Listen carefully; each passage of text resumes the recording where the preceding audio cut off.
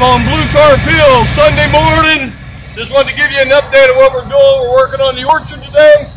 We've got a construction crew getting ready to run. We have the old 58 low boy, Cub low boy. It's going to be raking the trails. As you can see behind him, we got the trails that we worked on yesterday.